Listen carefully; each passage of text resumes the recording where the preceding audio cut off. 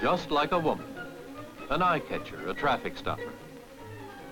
About 20 times a day, she brings the activity of a city to a halt. But she's a lady who knows what she's doing. She's a pontoon bridge on the island of Curaçao in the Dutch West Indies. Her name is Queen Emma, named after the Dutch queen who reigned during the 1800s. Spanning the channel of Santa Ana Bay, Emma controls the shipping lanes into the fourth largest harbor in the world. She also cuts the capital city of Willemstad in half and makes the landlubbers yield to the traffic of the sea. Of the 6 small Caribbean islands which make up the Netherlands Antilles, Curaçao is the largest. Shipping and oil refining made the island wealthy, and with 7,000 ships entering the harbor each year, the gyrations of this famous swinging pontoon bridge are the welcome inconvenience of an expanding prosperity.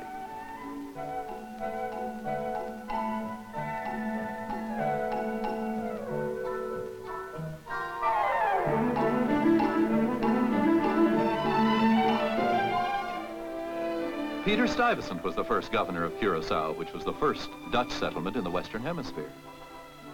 The colonial powers of Europe fought bitterly over the little trading outpost, and it changed hands many, many times. But in 1816, it became Dutch to stay. And in 1954, it became an autonomous territory within the Kingdom of the Netherlands. Now, while the island is very definitely Dutch in custom, culture, and appearance, the natives can trace their heritage to all the countries of Western Europe, to Africa, Asia, and to northern Venezuela. About 50 different nationalities are represented, and they have a very diversified society. Curaçaoans have an unusual language ability. They may very well be the most cosmopolitan people of the Western Hemisphere, because almost everyone can converse fluently in at least 4 different tongues: Spanish, English, French, and Dutch. And that's not all. The local residents also speak a curious native dialect called Papiamento. Papiamento was concocted right here on the island. It's a mixture consisting of Spanish, Dutch, English, French, and a sprinkling of Portuguese. Blend them all together and you have Papiamento.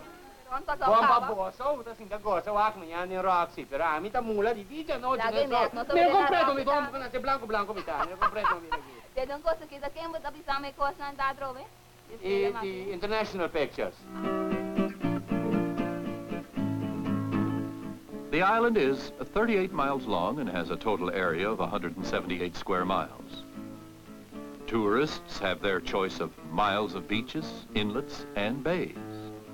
It's an island of sun and sea, of sand and surf, an oasis in the blue Caribbean.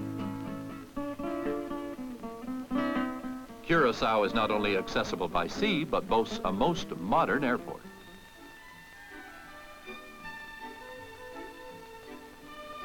By jet, Willemstad is about 5 hours from New York, and as they say in Papiamento, bon venue. The shops feature a wide range of fashionable items at a wide range of prices. Because of the exchange rate that favors the American dollar, Willemstad is practically a free port. The tourist trade, which numbers some 250,000 persons each year, has brought everyone and everything into the act. Now, the wares may be different, but the vendors and the refreshments are just like back home.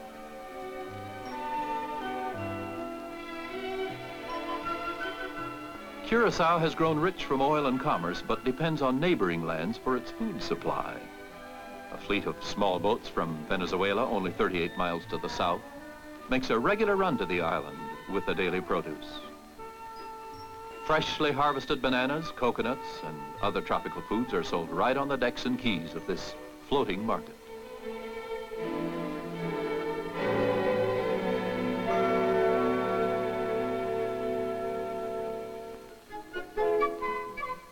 In the inland regions, water is drawn from the ground by means of windmills and hand pumps.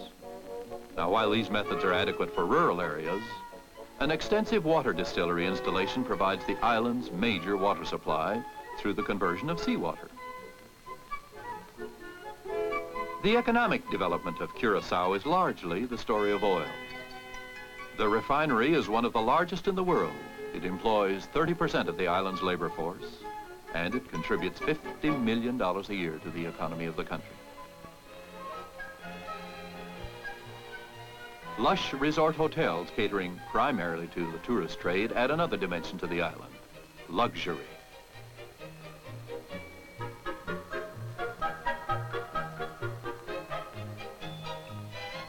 A touch of Las Vegas and Monte Carlo in the Caribbean. The casino offers what casinos offer all over the world, gambling, and the chance to match your luck against the house.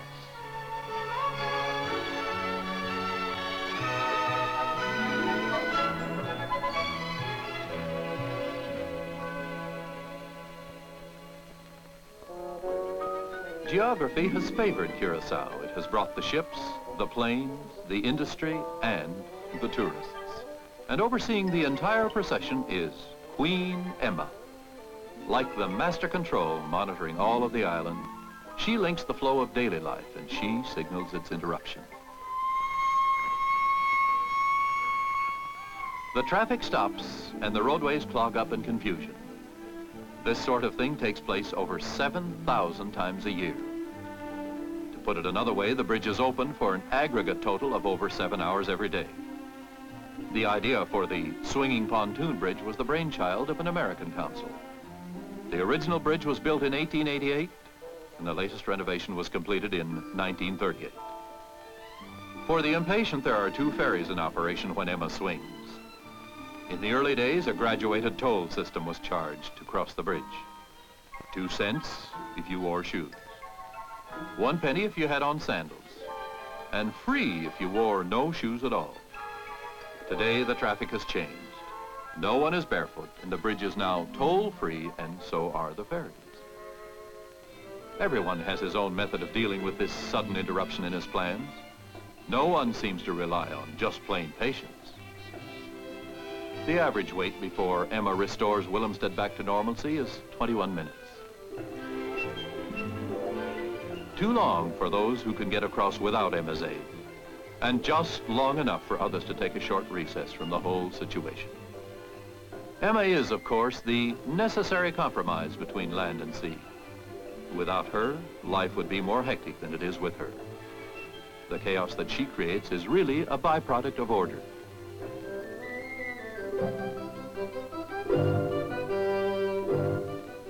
There has been a rumor that someday in the future, Emma may be replaced by a stationary bridge. That would be like replacing the Eiffel Tower in Paris. For when Emma goes, Willemstad will have lost its most famous landmark.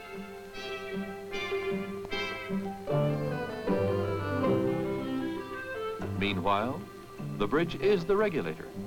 She tells the city of Willemstad what to do and when to do it. In Curaçao, everyone waits for a bridge named Emma.